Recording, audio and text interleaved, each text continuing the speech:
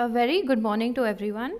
Welcome to the first dissemination event of the India Health Systems Collaborative on strengthening health systems through research studies focusing on primary care.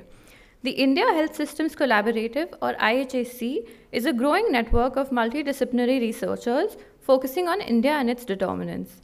The IHSC is built to respond to policy questions critical to India's health system and foster a well-connected community of health system researchers, policymakers, and other stakeholders.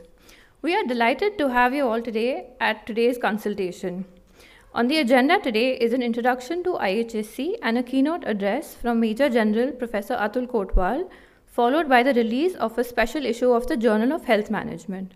Also on the agenda is a stimulating panel discussion on the key aspects of primary care in the country and the launch of IHSC's membership drive later today.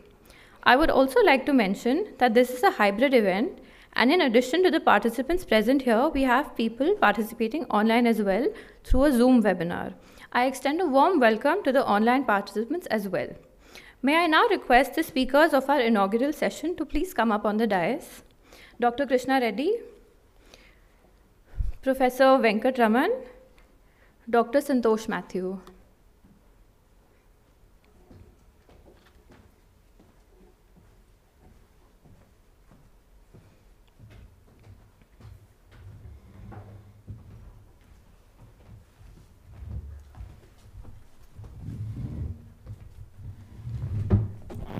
Welcome everyone.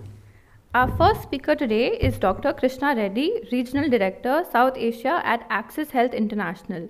Dr. Reddy is a cardiologist and co-founder of Care Hospitals and is leading the Global Learning Collaborative. Without further ado, I would like to call upon Dr. Reddy to give the welcome address and kick off today's event.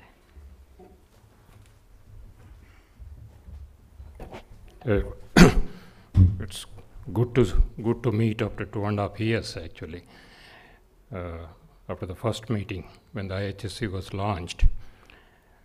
Access Health, we are privileged to have this opportunity to support in the role of Secretariat for the IHSC.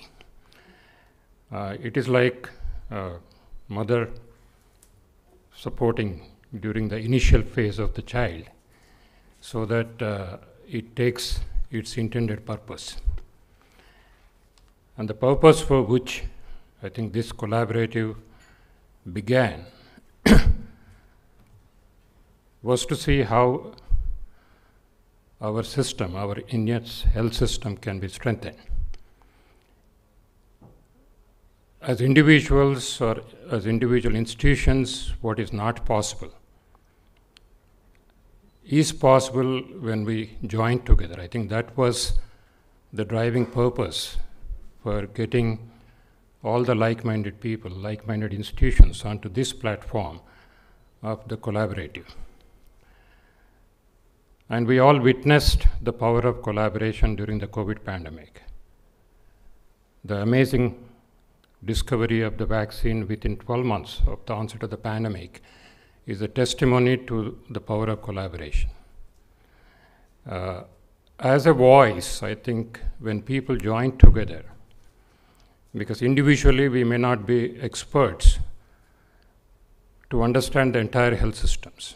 It's like having an elephant in the room and each one seeing only one aspect of the elephant. But only when we join together, we see the whole elephant. I think that's the objective of this collaborative.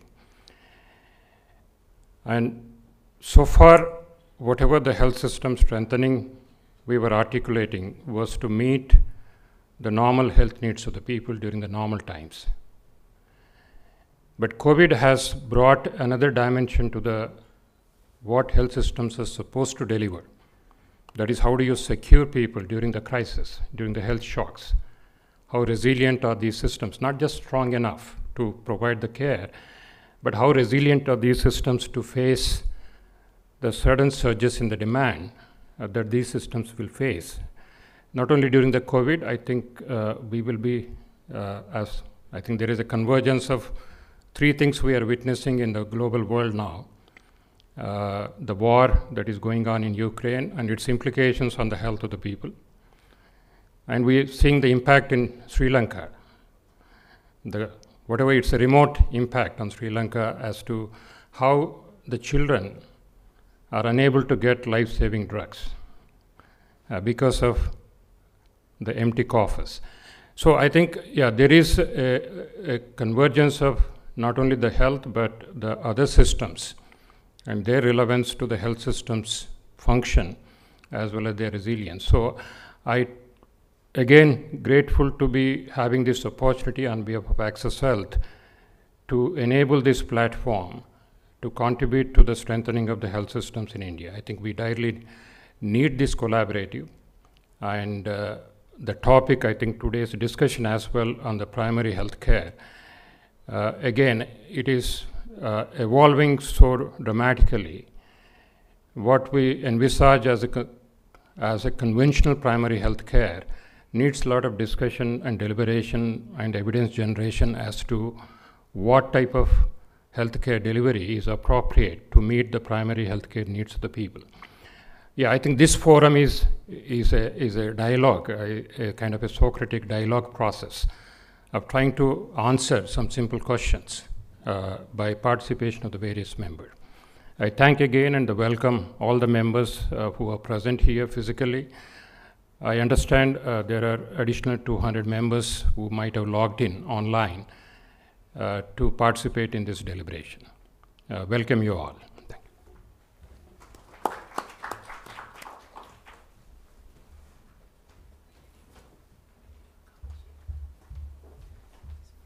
Thank you, Dr. Reddy. I would also like to mention that Professor Atul Kotwal, who will be giving the keynote address, will be joining us by 11.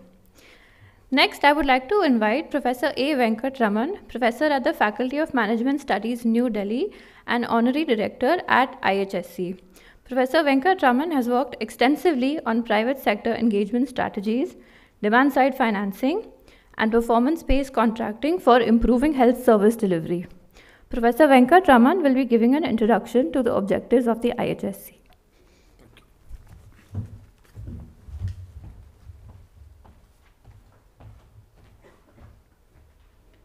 Thank you. Good morning to all of you. Good morning to my dear friends here and valued colleagues, and also hundreds of people who are there online. Thank you for giving me once more an opportunity to explain the objectives and the vision that IHSC has been found with India Health Systems Collaborative.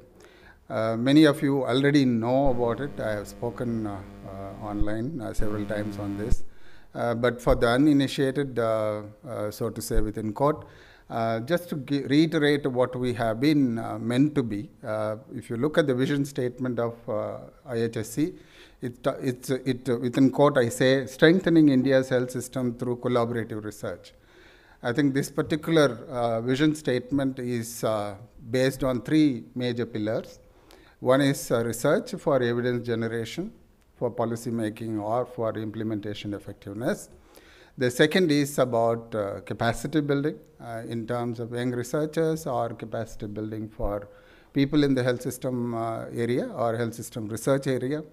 And the third is in terms of participating in policy making, policy processes, policy dialogue, and if possible, even in the implementation stage. With these objectives, we founded it. If I were to make a very brief comment about the genesis of this, about 3 years ago, if Dr. Indrani is here and Professor Murali is here, 3-4 years ago, Niti Aayog had initiated the process on India's health system. At the time, a large number of us had participated in that. An idea was brought in that why not we create this kind of, continue this momentum of coming together of the minds of health system researchers. And it's been a journey since then to establish this so-called with the baby steps that we have taken. And today we have a membership drive that we are likely to launch today, and we would like to have as many health system researchers as possible in order to provide that kind of impetus for evidence-based policy making or even evaluating any program effectiveness. If I were to give just an example, what's been our journey in the last few years, or at least about 2 years, we had commissioned 2 rounds of, in terms of research, we commissioned 2 rounds of research studies. One of the major criteria of this research funding was that it is an open-ended one. So there isn't any kind of a nepotism, so to say. So the second major criteria was that the institutions, however strong they may be, or individuals, however strong they may be in terms of their own reputation, they need to find another institution to collaborate with. That is another major criteria for applying for research grants.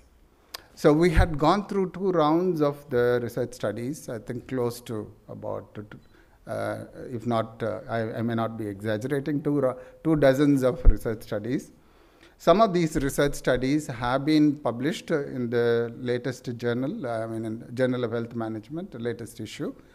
And today's session is primarily to discuss about some of the experiences in this research and how it's going to contribute to the strengthening of India's health system. The second major focus area was on capacity building.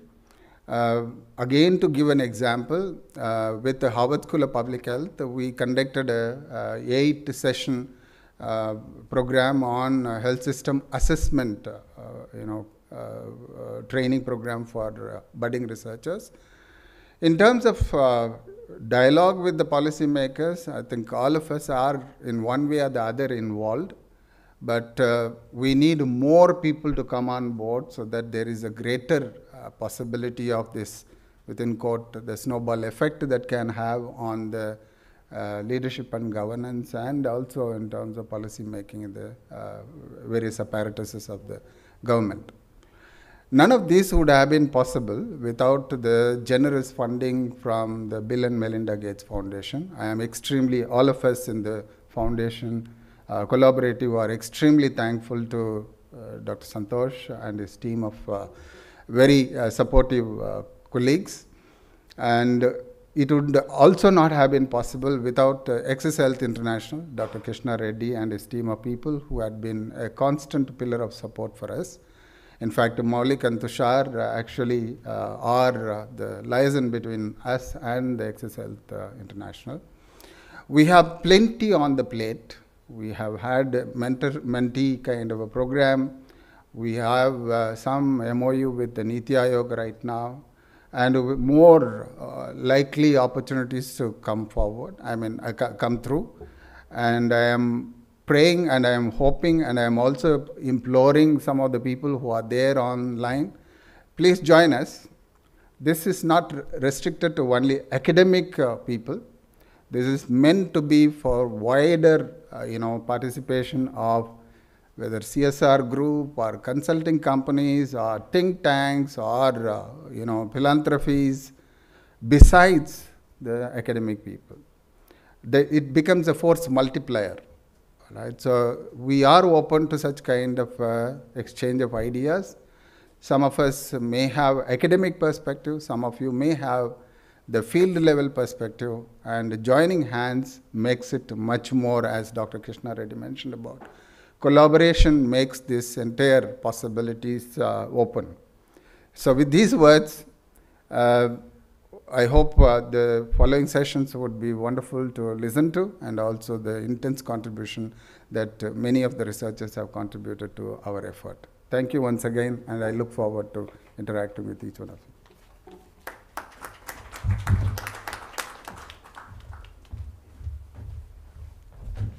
Thank you, Professor. Next, I would like to invite Dr. Santhosh Mathew to the dais. Dr. Mathew is the country lead for social and public finance policy at the Bill and Melinda Gates Foundation, India. He is a political economist with extensive experience as a civil servant within the Indian Administrative Service. Dr. Mathew will be talking about the role of development partners in strengthening health systems research in India.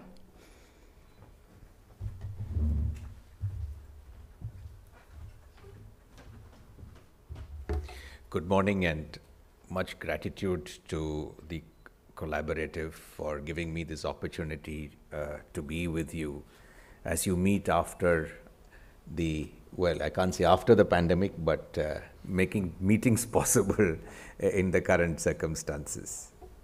I want to start by saying that from the Bill and Melinda Gates Foundation, who I currently represent, we are committed to supporting you in your journey, and we believe that the work that you do, that you plan to do, that you have ambition for, is extremely important for India. And therefore, we are committed to continue our support in the work that you do. I want to build on a little bit on this aspect of evidence-based research. I'm not a full-time researcher, but I have been in academia both as a student and as a professor for some years. Therefore, you will please,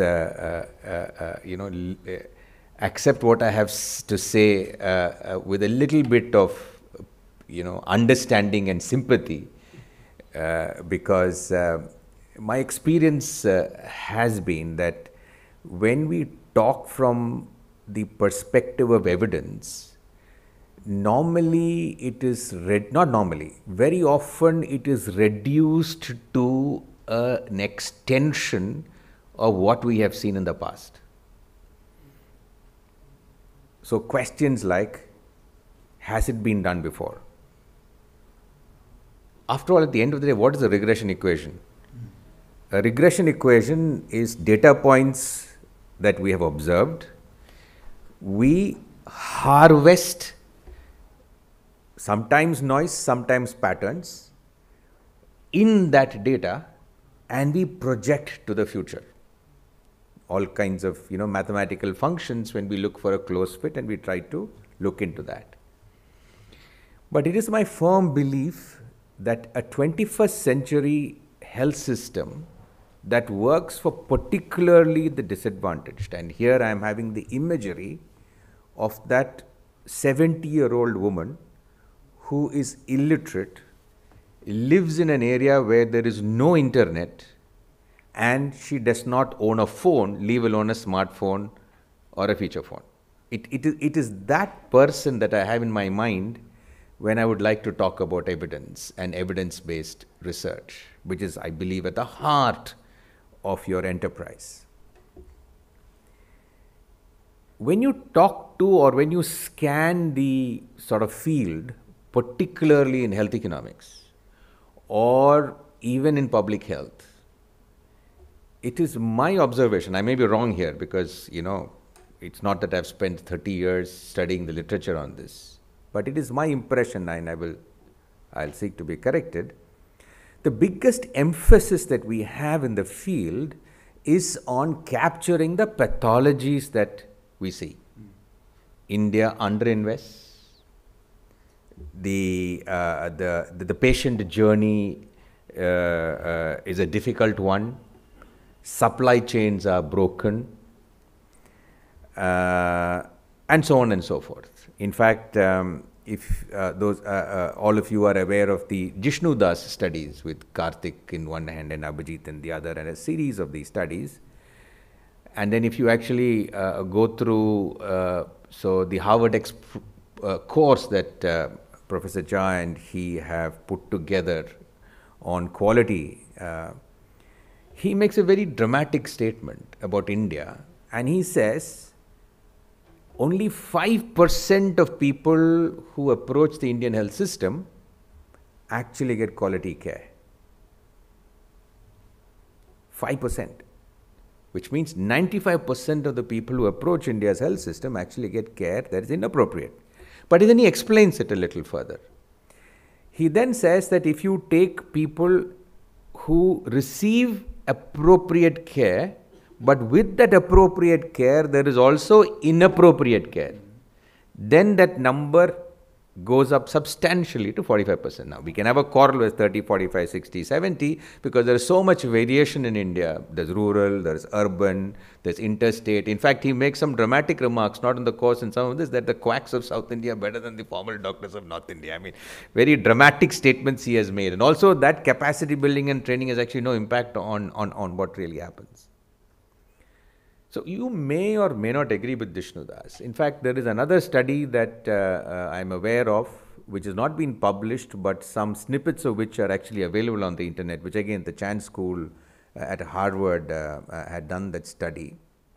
I will not mention the state, but there they studied 5 conditions. The 5 conditions were tuberculosis, this is why, childhood diarrhea, preeclampsia, asthma and heart attack. These are the 5 conditions that they studied. And they found that the best of appropriate treatment in terms of percentage of people who received appropriate treatment was actually in tuberculosis, of all the 5. And the number for tuberculosis was somewhere around 6.3 to 6.7%, which again reinforces the Vishnu Das statement.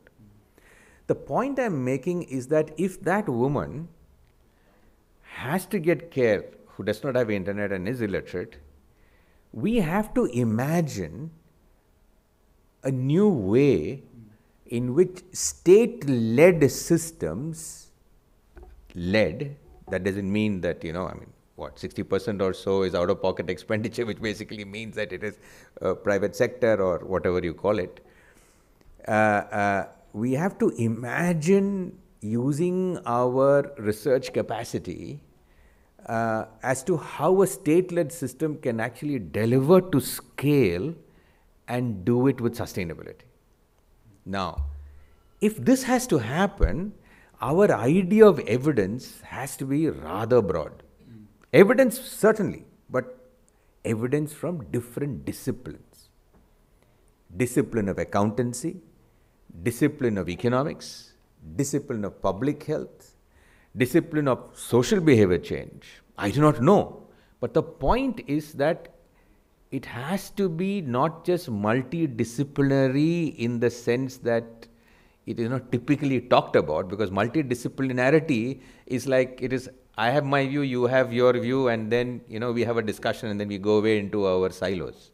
It has to be first principles based construction of something that, and here I'm going to say something very provocative, that the political leadership of the country feels confident to get behind. If you look at the 6 pillars of primary health care or just plain good public health, what are the things that appear? WHO calls it by some other name, but in my head, what really is about first is finance, then you have facilities, then you have supplies, then you have HR, and then you have data, and then you have population health seeking behavior and all that the population is supposed to do, because that's pretty obvious. Now, the first place where this breaks down, and here I'm talking from my sort of past life in the Indian Administrative Service in the Department of Finance when I was Expenditure Secretary, and I've said this on many occasions, is that the decision on how much money should be spent on health is not taken by the health minister or the health secretary of India or the state. It is actually taken at the level of the finance department and the chief minister or the prime minister of the country. That's where the level is. But when they look at the totality of what is being offered, and by the way, COVID has changed everything, and we actually have a very small window of opportunity. So when they look at it, it's actually an allocation optimization problem.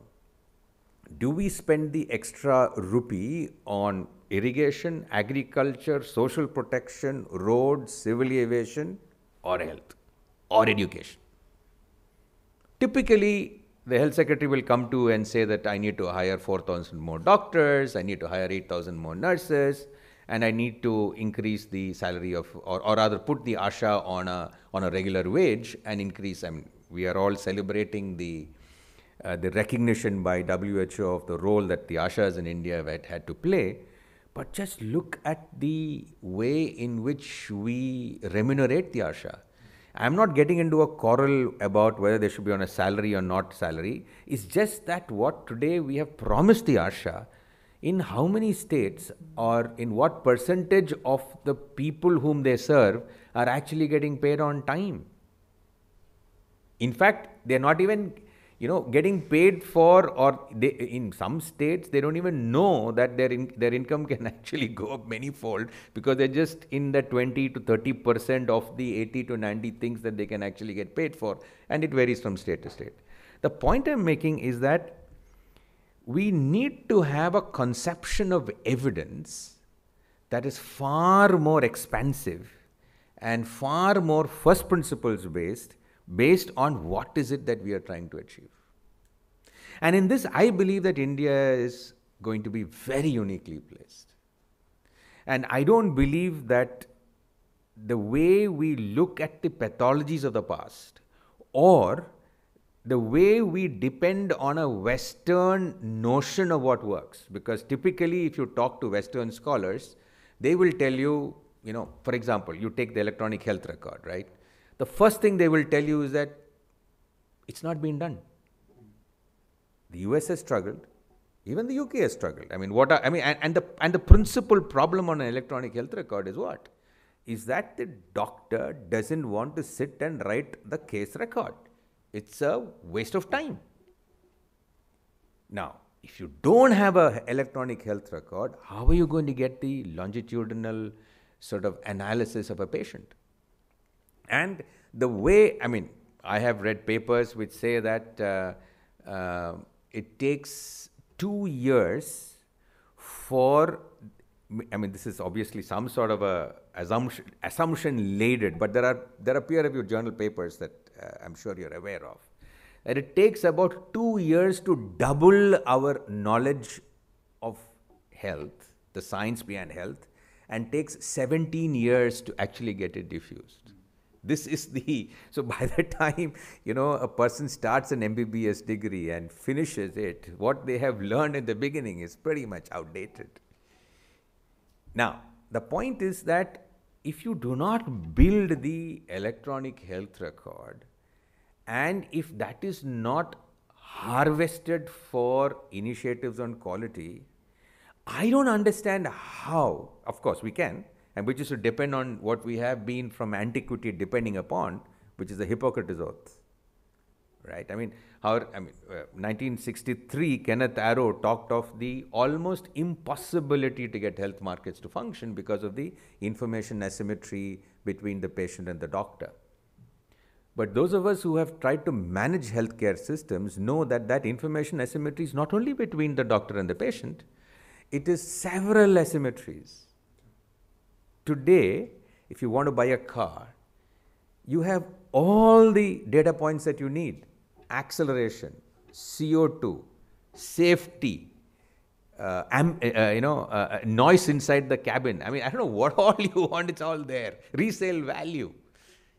But if you have or if not you, forget you. If that woman, let's take a place called Bastar, for example, having headaches for the last 3 weeks, either she or the people who seek to help her, where do they have the information they need to make informed choice about which team is best for diagnosis, which team is best in terms of treatment outcomes, which team is best in terms of capturing the case history, which team is as close as is advisable to standard treatment guidelines, which team is as close as to parsimony and appropriateness in tests, diagnostics that are prescribed, and price. Not just in terms of what is charged, but what is experienced. Because some of the things that are free can actually be more expensive than some of the things you pay for, because there are there are hidden costs you have to incur to be able to get that so-called free treatment. The data points simply don't exist today for informed choice. So what do we depend upon? Brand. Apollo acha hai, chale jate. Or our social networks. We'll ask somebody we know, maybe a doctor, maybe somebody who's experienced that kind of care. But what is that woman in Bastar? Illiterate, 70-year-old, does not have access to a smartphone or the internet, what does she depend upon? So I think there is a case for us as a collaborative to reinterpret the standard notions of evidence, so that we bring together groups of people who are able to produce, at this stage I'm all saying is that imaginations, but not imaginations that are, which are, completely vacuous, but builds on possibilities that are there in the different sectors that India has actually made progress for. If you look, I'll just give you an example and I'll stop. I'm sure I've already overstayed my welcome here. Many of you must have heard of something called ONDC, Open Network for Digital Commerce. The way ONDC is being currently imagined is for digital commerce. Now, if you take the passenger hailing, the taxi hailing industry, before Uber or Ola came to us, what was it? If you want to go from A to B, we were paying to go from A to B and for the taxi to return from B to C, which is where that person came from, or at least from B to A. So by harnessing the power of the GPS and the perfect memory of an IT system, it was able to give you certain data points which completely disrupted that industry. Now, if you actually look at ONDC, but then the problem with that was, and like Amazon or the other digital systems, their entire effort is to build monopolies so that and initial days are all about predatory pricing to be able to build up the size of their market, and then to be able to extract the rent and not just profits from service. If you look at Google, you look at Uber, Ola, their entire, if you look at where their source of profit, I'm not sure all of them even make profit, Amazon does, is that as economists, it comes from rent, it comes from the monopoly access to data that they have. In fact, that data should not be a monopoly. That data should be a public good. And where they should be making money is because of the analytics that they're able to build on top. That then becomes the competition that is acceptable to society, which can deliver Pareto optimality in the way that we make choices. So the point that I wanted to make and to close with is that this is not just about digital, right? Because making supply chains work, getting HR, getting government to invest, we have to I think thanks to COVID today, one can see an appetite for reform that we have never seen before. There is that willingness to invest. But believe me, this also shall pass. And if we are not able to demonstrate that state-led, at scale, sustainable healthcare, public health can be delivered to people in Bastar or Khagadia in Bihar or some of the most remote places, which I believe is entirely possible, and I will not waste your time today, then we are going to lose the great opportunity that this pandemic has presented us, and will not be a true testament to the so many lives that we have lost in this 2.5 period that we've all gone through. Thank you very much.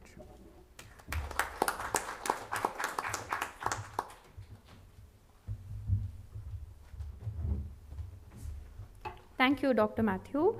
Next up, we have a short presentation about IHSC from Maulik Choksi, Deputy Country Director Technical at Access Health International.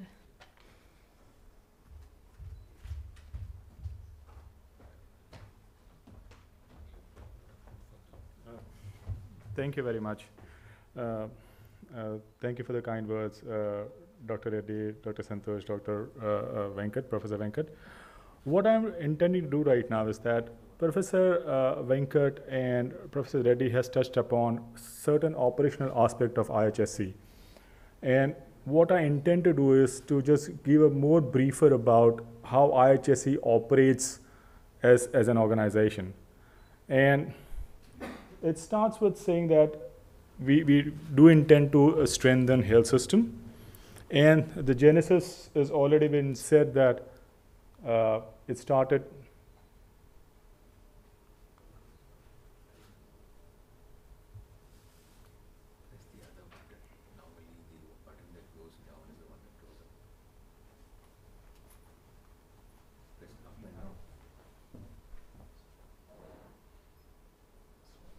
Maybe you can transition manually.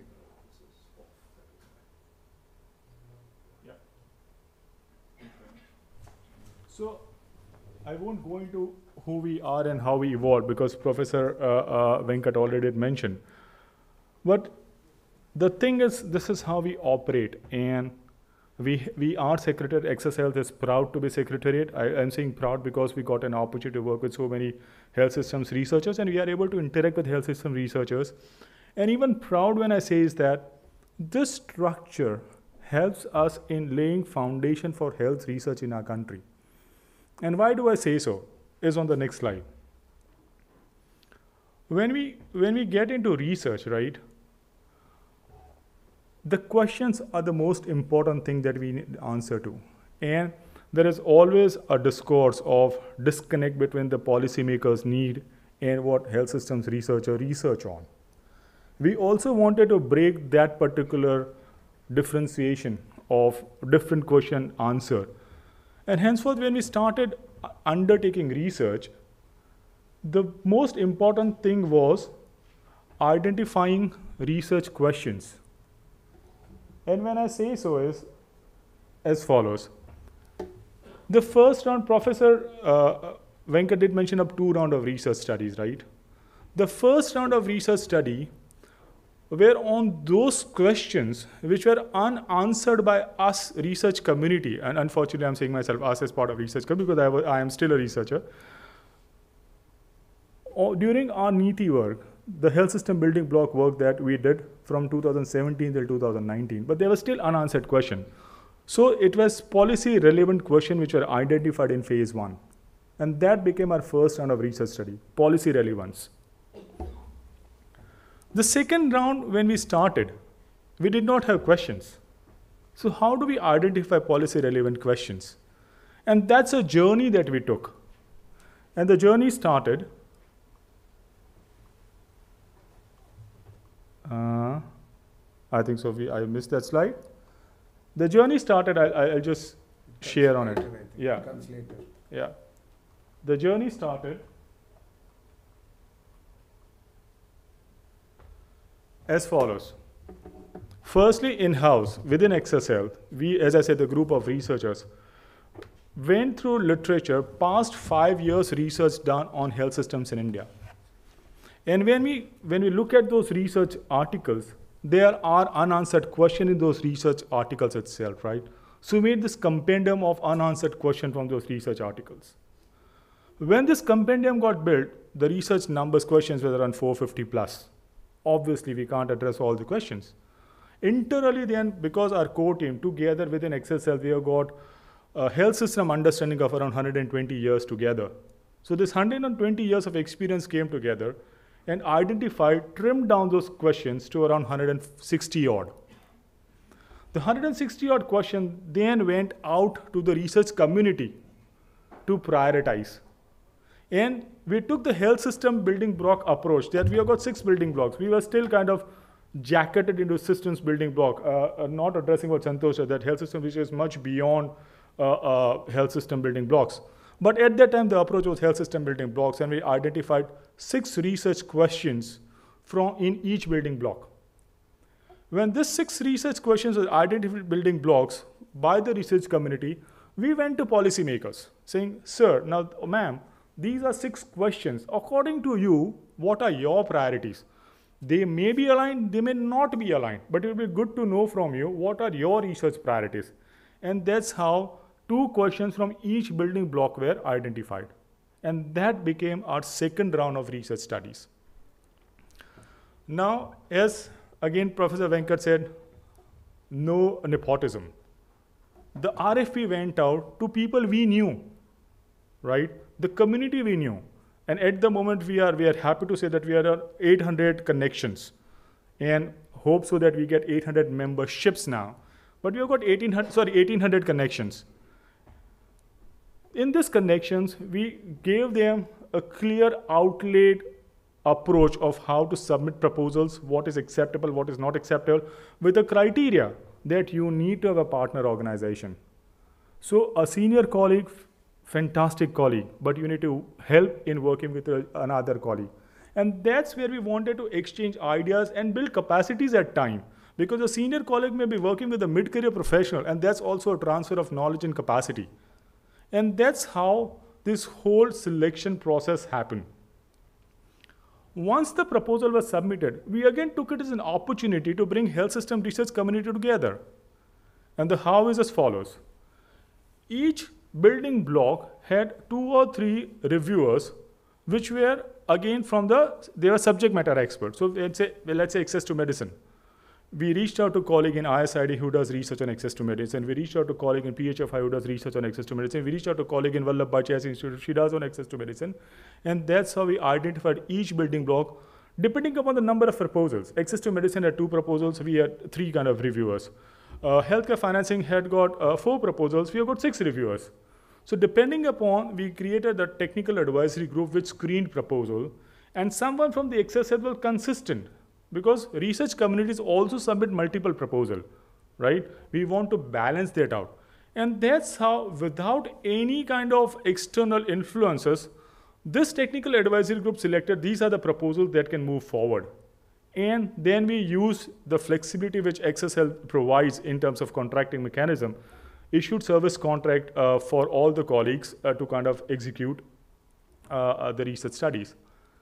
And the reason I'm sharing this today is that we are going to initiate similar processes in future also. But for us, it is very, very important that once your proposal gets selected, and the reason I'm saying is because there is a legality to it. Your proposal is identified that there is a potential of funding it. The team needs to present their proposal to the core group. If the team is unable to present to the core group, the proposal doesn't get finalized or the contract doesn't get finalized. And the reason I'm sharing is that we had one fantastic proposal on access to medicine. And as most of firms, many firms do that, they conceptualize things. They had a fantastic team.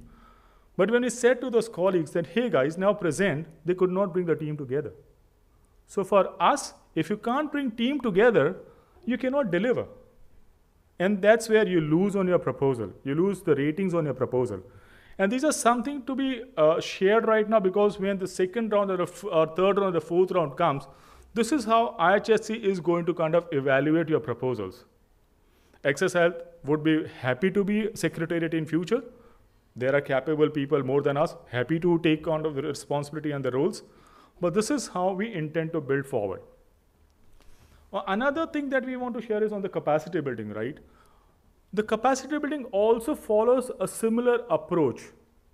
The capacity building initiative, there are many areas which need focus as far as capacity building is concerned. How to prioritize them? We did similar exercise. We did training needs assessment amongst this cohort, if I may say, of health systems researchers, around 1,600 at that time, now 1,800 health systems researchers. We sent them questionnaires to say, hey, what your training needs assessment are. Based on the populated scores, we started identifying people who can impart those training. Instead of reinventing the wheel, right? Recreating the training curriculum, training module, we started reaching out to people who can undertake those research studies. And in that context, again, the community, we would request you to come forward, right? If you have got some training already built in, there is a cohort existing out there who needs capacity building. So let's merge them. And these are some insights I wanted to share as part of the process of IHSC's concern. And now I would like to request upon Major General Professor Atul Kotwal, who has got a bit delayed, but he is kind enough to be here, to get on the dais, and in next couple of minutes we'll request him to give his keynote address. Professor Kotwal. Apologies for this delay.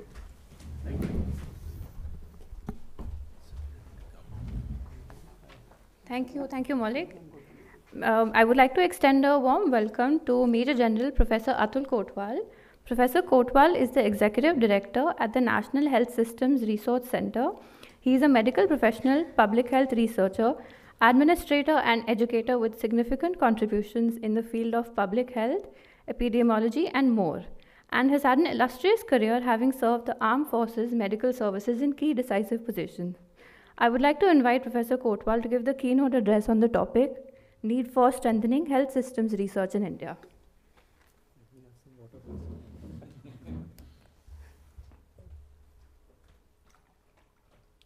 I set my presentation to... Yes, sir. You got it?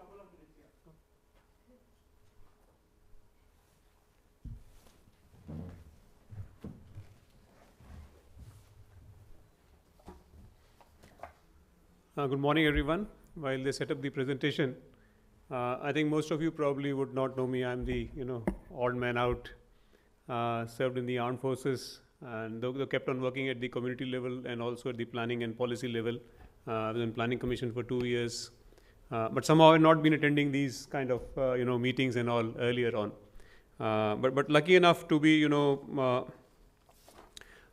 my second career. Somehow I've been involved now since last 14 months in the health systems, and my earlier exposure to the public health system of the country as my planning commission tenure of 2 years, and also as a public health specialist and epidemiologist, worked closely at grassroots level with the government health system. And how I got interested in, how I got exposed, my initial exposure was when I was posted in Dras as a regimental medical officer in 1986-87. That time, no one probably would have heard of the name of Dras, which, of course, came to me later on. Everyone knows through the Kargil war. And the PHC medical officer, after about a month of my stay there, came to me that I'm going on leave, and there's no one going to be here for next 1 or 2 years.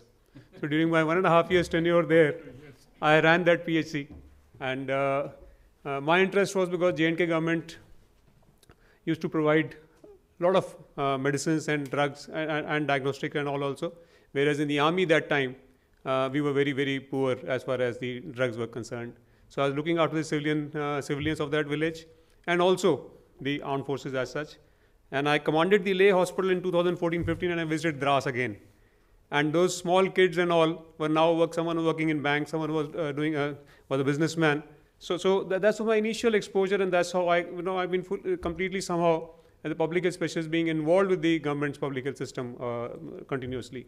As Director of Medical Research in the Armed Forces also for 2 years while I was in Delhi. I was interacting with the Ministry of Health, then as even DDG later. So it's again a pleasure to be here, and thank you for inviting. Though it should not, that's why I gave a little bit of introduction of myself, because one should not start any talk with apologies, but now I can apologize for delay and for, disrupting your program as such.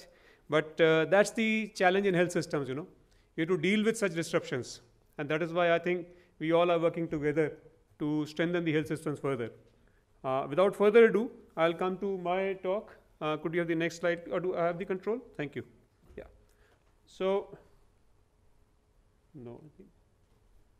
Okay, someone could change it, please. Yeah.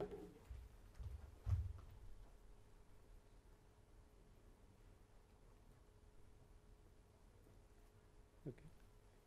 Yeah, I think you skipped one slide. I think skip 2-3 slides probably. Yeah. If it's working, then I'll do it.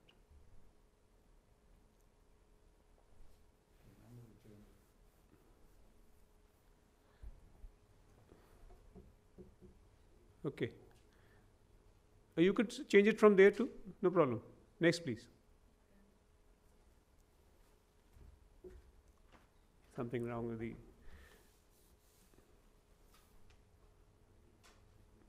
Okay, I can recognize Dr. Nani Gupta here, sitting here, and I think others I think we'll meet later. Of course, the dignitary of the dais, I know 2 of them very well, and we'll meet later. Basically, why research is important in health systems? I think it's an august gathering. I'm not going into what is research, what is implementation research, what is operational research. and why it is important, because I think we all know that's why we all are sitting here together.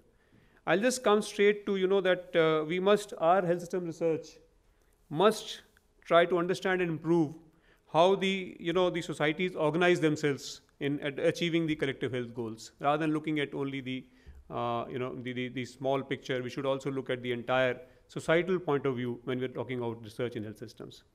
The other aspect is that there has to be interaction within the policy as well as the implementation processes. So to contribute to the outputs and outcomes. So that's another, the second important point which I wanted to flag, that we have to keep this in mind when we talk of health systems research always, instead of just, looking at the so-called pillars of health systems or building blocks. And it is interdisciplinary always.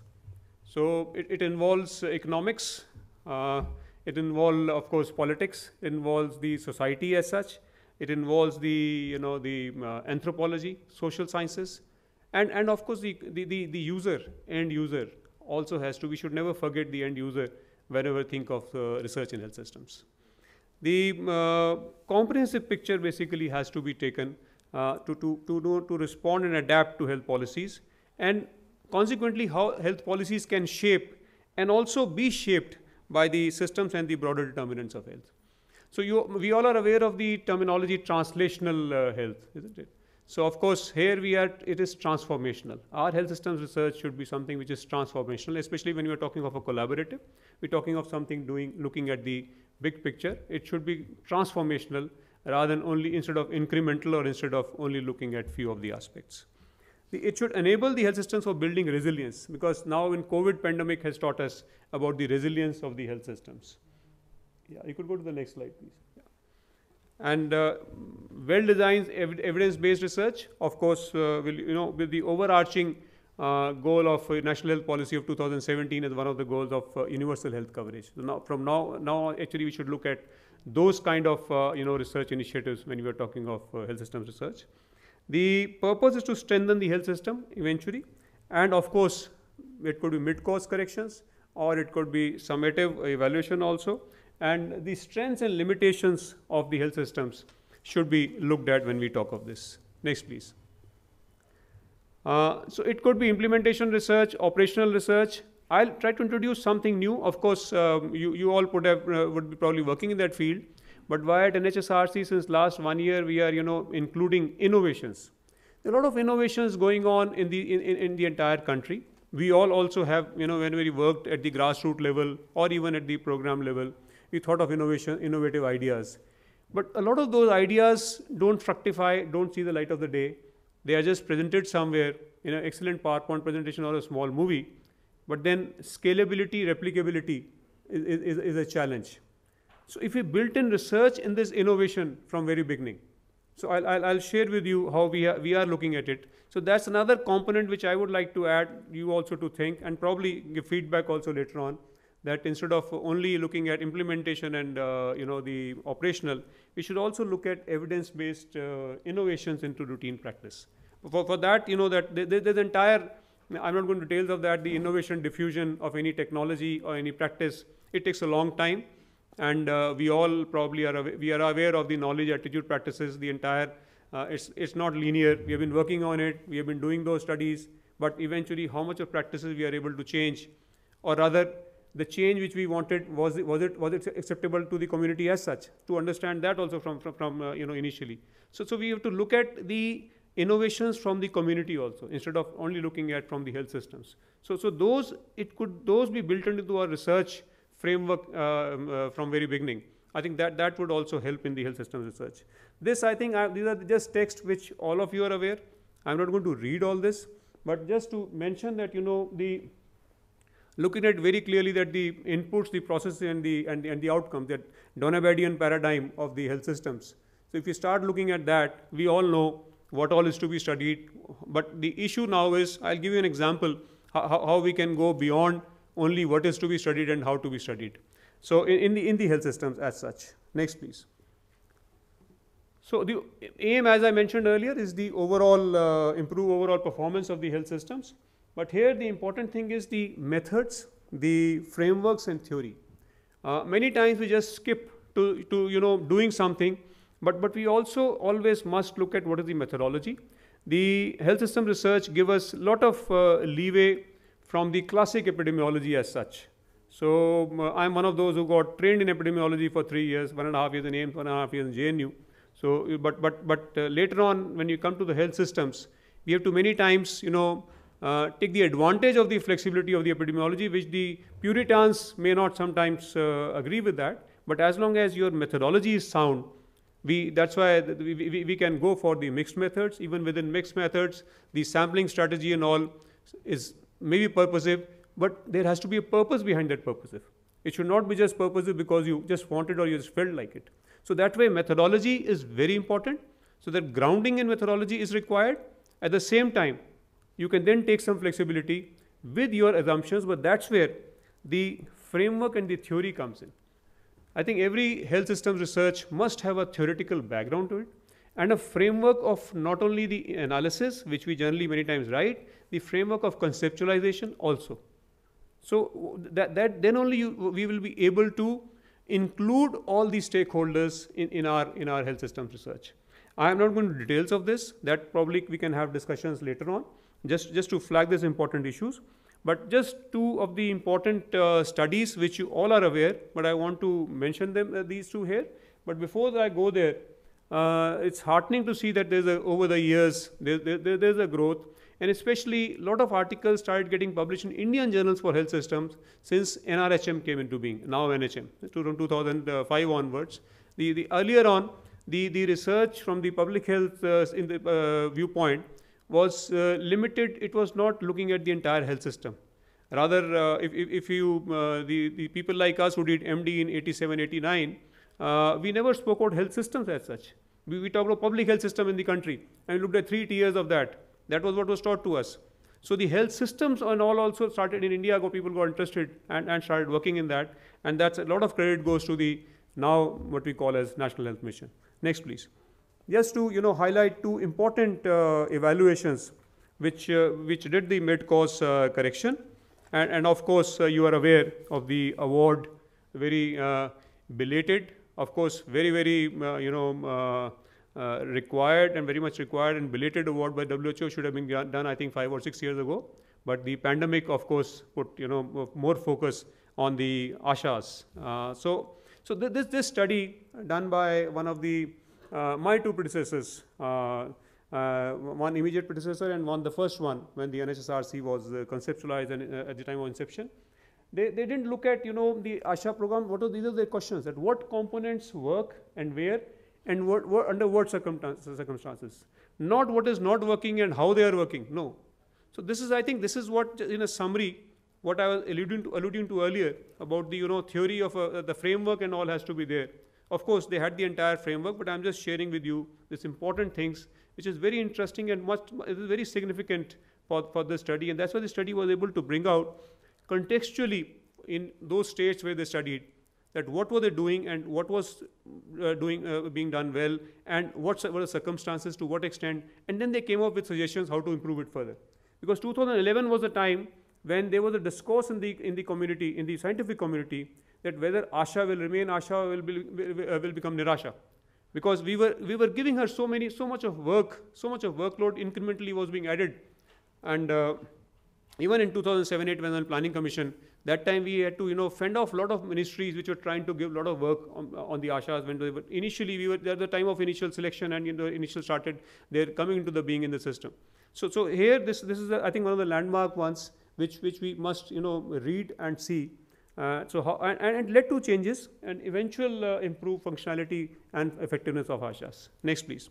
The next one is JSY evaluation, the conditional cash transfer scheme, which was built based on the lessons learned from the South American countries, and but then of course we modified it, and I have referred to by evaluation. I've pooled in few evaluation results. One done by international agency, 4 done by the Indian researchers and published in various journals. So this is what important. The thing was, even when JSY was taken up, a lot of deliveries were at home, and incentivization only for the BPL and this thing. So study recommended that removal of conditionality of age and parity.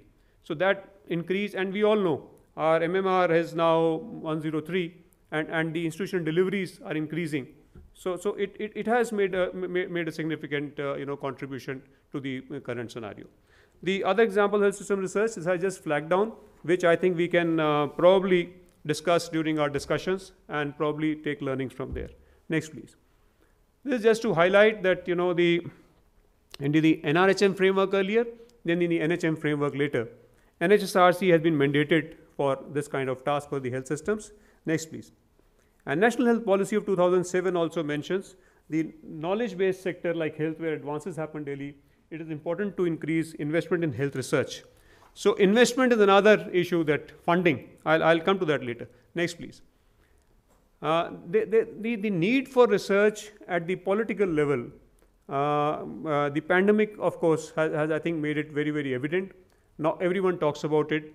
Earlier, the need for research, I don't think it was felt as much as it is being felt now. There were some many positive signals from the planners and the people at the helm of affairs. But recently, after this, the COVID, everyone realized the lack of research-related activities in the health system strengthening. Next, please. So this is what the learnings from the pandemic, and we are currently also in the midst. The partnerships have been established, are being established domestically, internationally. I'm talking about the Government of India level. Task force was made for the pandemic, and there's increased investments in health. Even the PM Abhim has got investments and for research related to health. And under NHM, of course, there's a large push and a large corpus given to the IRHSS, which I'll share with you post this pandemic, where funding and all now is there, and NHSRC has now been recognized as a knowledge hub. So during the pandemic only, we have started, next please, we initiated a new division, created a new division in NHSRC, Knowledge Management Division. So that's the hub for entire research and knowledge management for the entire NHM, and even going beyond NHM, because NHSRC's role over the years, it's almost becoming entire Ministry of Health rather than limited only to the NHM. So the National Knowledge Platform, as you see on the slide, 16-17, that was National Knowledge Platform was formed to promote health policy and systems research. Later on, this was during the pandemic, it was renamed as IRHSS, Implementation Research Health System Strengthening, and KMD is the one taking it forward. We have identified state-specific priorities based on a series of discussions with all the stakeholders. I think 4 or 5 meetings were held. That was before I joined. And state-level consultations, and also a lot of institutions were also involved. We also working as repository for the evidence and innovations and best practices. That's where we want to bring in innovations and best practices into the research paradigm as such, and collaborations, of course. Next, please. This is how next, please. This is how we have moved from in the RHSS platform, which is to provide support to states through implementation research. And of course, it's not only implementation, operational research and innovations also, all are part of that. Priority setting workshops have been held. This is the committee. We recently held our grant review committee, which I am now trying to rename as Scientific Advisory Committee, because we want that committee to continuously monitor all the we received 13 next please. We received 13 proposals, out of which 9 were found suitable to be discussed in the first GRC which we held. These were the areas. I'll quickly share with you a few of the topics to make you all aware, and also to mention that we floated the EOI last year, and somehow the response, I don't know, I expected a lot of projects, and we got only 13, and out of which 4 we somehow reacted initially only, and 9 are now under active consideration, out of which 2 we have not, the entire GRC did not recommend.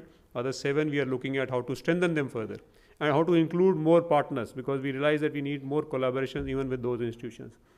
Next, please. So this is what the under service delivery, few of the topics which we looked at the IRHSS platform. What are the reasons for ambulatory care patients at secondary and tertiary level bypassing the primary health care? Because CPHC, as you all know, is an important and important for the entire health system perspective too. So you want to understand why people are bypassing this primary care. This blue color means we received a proposal on this. The black color means we did not receive a single proposal on these topics. That's what, why do patients bypass the government and go to private? And access to telemedicine for reduce the foregone care in communities. What are the patient's perspective? And also correlates of neonatal and maternal mortality. Next, please. Under the human resources, next, please. Yeah. So these are the topics. What are the health workers' perceptions of virtual or distance learning programs using mHealth technologies? Or do health workers trained through distance or virtual training program learn more compared to those who receive in-person training? The proposal, we see two proposals for the next one: ability and quality of care among CHOs for managing common health conditions seen at primary care settings. So, and the third one, the differences in teaching learning outcomes, which is similar to the first one, worded in a slightly different manner. Next, please. Under the community processes, these are the topics: a comparative assessment of VHSNCs and mass functioning in selected states to understand facilitators and barriers. Undertake an assessment of current workload of ASHA in different contexts of the country to understand issues related to task allocation and capacity building. How do task allocation capacity building needs of ASHA vary in relation to current workload in different contexts? And in the what type of pilot models? In the urban primary, landscape analysis was one, which we are also undertaking, but we wanted more partners in that, and we got a proposal on that.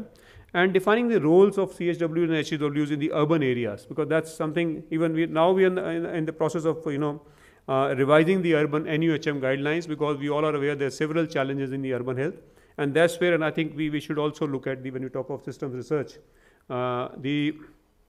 there's a lot of we all are aware difference between rural and urban areas and how challenging it is, and how sections of society which need this in urban health are not receiving it, and those who don't need, they don't want to, they will not visit. So there are sections in society who will never visit the health and wellness center of the government of India. But at the same time, if we are creating and we are saying, okay, these are for those who require it, we are giving a message that this is a substandard service where those who can afford it will not come here. So I just flagged one challenge. Of course, there are several others. Next, please. In healthcare technology, we are the assessment of effective free diagnostic initiative, because this is one of these. But we are very happy to see a proposal which also included free drugs also. So that's these two form, as we are aware, 30% of the OOP is through the private in IPD, 70% is through the OPD, and these drugs, diagnostic and transport form a major component of the 70%. So this is another important area. And what are the social, economic, and organizational ethical issues, implementation use of various technologies in healthcare at various levels for diagnostic services, treatment of NCDs. We put a slash here that people could look at entire thing or look at some aspects, but a proposal was received which was looking at diagnostic services and treatment of NCDs. There were no proposal for the vaccines as such. We were also looking at that too. And how to estimate outcomes regarding treatment management in patient for the NCD. Next, please. In the others categories was factors affecting treatment adherence for hypertension and diabetes in different contexts. This, as you all are aware, at the IWC level, they are screening for 5 diseases currently going on: diabetes, hypertension, and 3 common cancers. So, and there's an India Hypertension Control Initiative which is running parallel to our NCD app. We're trying to understand, what are the various factors and how to get the simple app into our NCD app, so with the same functionalities without affecting it, and learn from their positives too.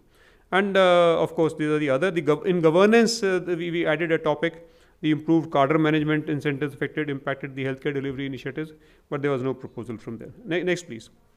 For COVID-19, we added these topics last year, that community engagement for prevention and control, and also role of intersectoral convergence. So we were happy to see. Next, please. So in COVID-19, we received a proposal on understanding the role of intersectoral convergence in COVID-19 and the feasibility in epidemic preparedness and response at community levels, and using evidence to develop guidance for future pandemics and outbreaks. So that's an interesting area which we thought we could look at. Next, please. So this is what we are now going ahead. We are talking of capacity building, if you see at the bottom of the slide, and the research priorities, in-house consultations, the research proposals, working in collaborations, and health system research as such, involving all the states and stakeholders. And capacity building, we have already started. SHSRCs, you already are aware. So we have started capacity building with the SHSRCs. We've had 3 meetings with them and one workshop also for them. and we are reaching out also to them. And the states which don't have IHSRCs, we are requesting them to create. We have increased the budget for IHSRCs. As per NRHM initial implementation plan, it was 1 CR per annum for the big states. And last year I moved to this proposal. It took me about 9 months, but then now it is 2.5 CR per bigger state. So at least they can employ the HR commensurate required as such for the IHSRCs, and also they'll get some funds for research. And apart from that, if they need one, we already have, as I mentioned, under IRHSS. And more states are now creating IHSRCs or revamping their already defunct IHSRCs. Next, please. So this is the innovation which I was mentioning. How to get this, how to ensure that innovations will take place at the community level or the public health facility level, or so those can be, from very beginning, they can be evaluated concurrently, and research is built in them so that we can look at their scalability and replicability. And so there we are now, under the previous PIP, this year's PIP, we have added the state innovation hubs. So 3 states have already created this year. Others are sending their supplementary PIP to ask for funds for state implementation hubs, the innovation hubs, and these are linked with IHSRCs wherever they are. Where they are not, we are looking at mechanisms how we can link them with the local institute of national importance or local government medical college or AIIMS-like institutions. Next, please. So research priority. This is just a slight repetition, but I think what I want to flag here was the last block on the first row, reflection experience from field. So that also we are trying to get into our system and learning from there, generate hypothesis, and further look at research priorities from experiences from field. IHSRC I've already mentioned. Okay, it's totally changed. Okay, IHSRC is 12 are functional, 3 are not functional, but we are very happy that 4 states right now have applied this year to create new IHSRC. So that way we are gradually increasing with the aim of having 1 IHSRC per state. We are also having innovation learning centers. Currently 7 are functional, including 1 tribal, and 5 states are creating ILCs, and 2 states, one in JNK and Uttarakhand, we are going to support their ILC. So we are going to have almost more than 10 ILCs by this year, before the end of this year, where in a district mode we are looking at various innovations and learning from them. And small scale, whenever your development partners or anyone else comes up with some idea, it's better to first try it out there in a research mode, and then learn from there, and then decide whether to upscale it or not. Next, please. So we are open to, rather we are very happy to work with the research institutions, public health institutions. We have MOUs with various organizations.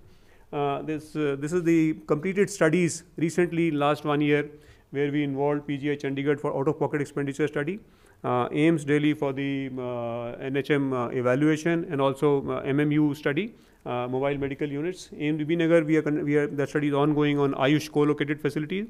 IIT Kanpur we worked with for the Ujjwala Yojana evaluation.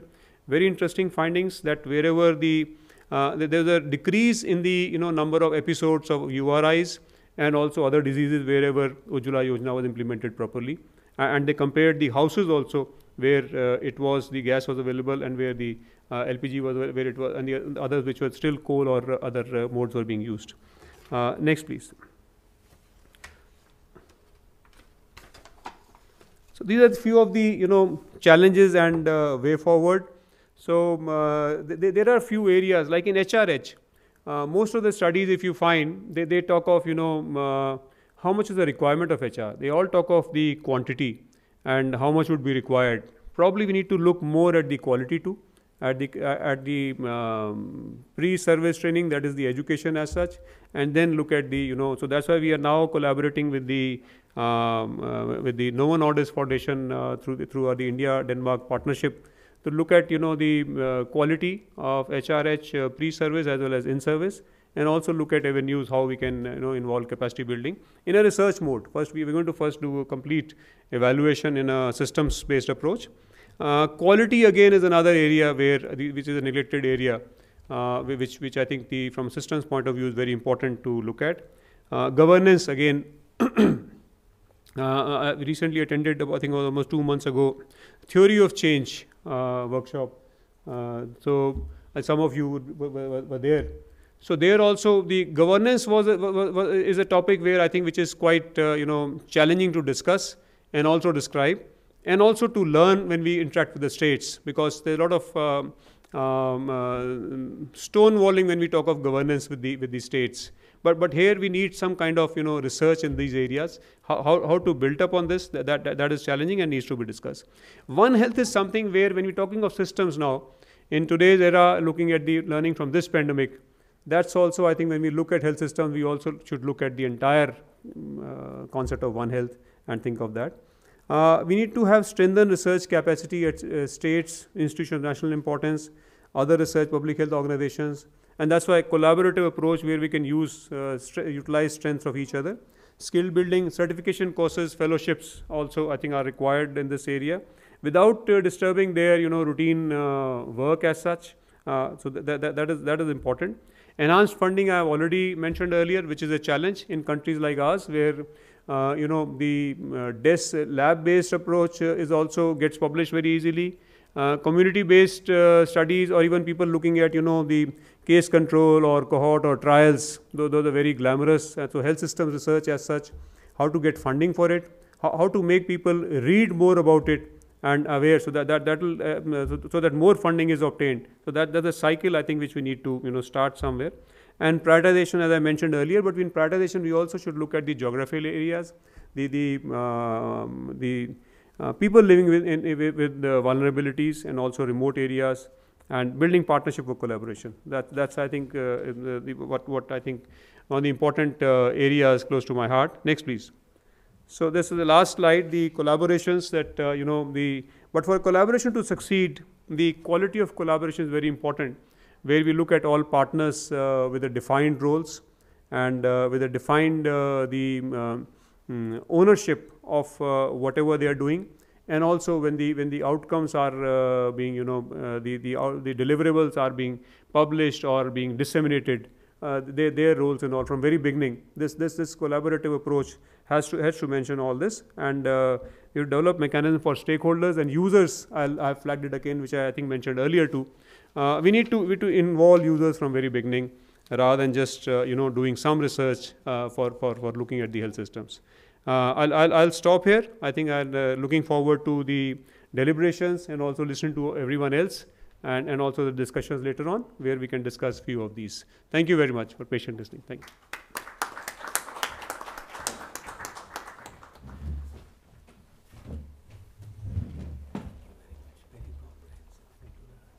Thank you, Professor Kotwal. As Professor Venkat Raman mentioned, IHSC recently published a special issue on health system strengthening in the Journal of Health Management by Sage Publications. This special issue focuses on generating policy-relevant evidence to support health system strengthening.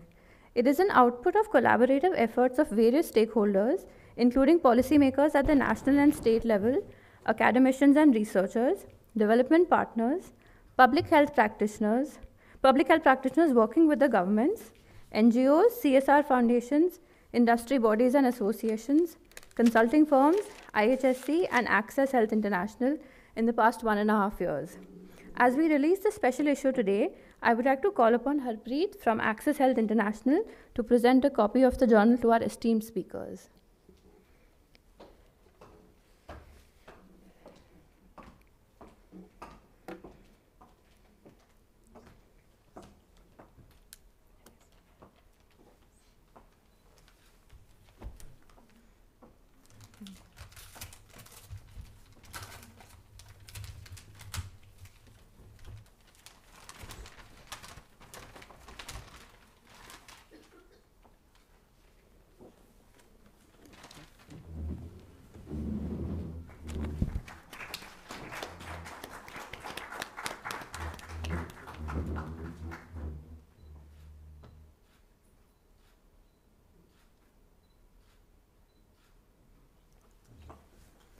Thank you to all the speakers in the inaugural session. May I now invite you all to take your seats in the audience.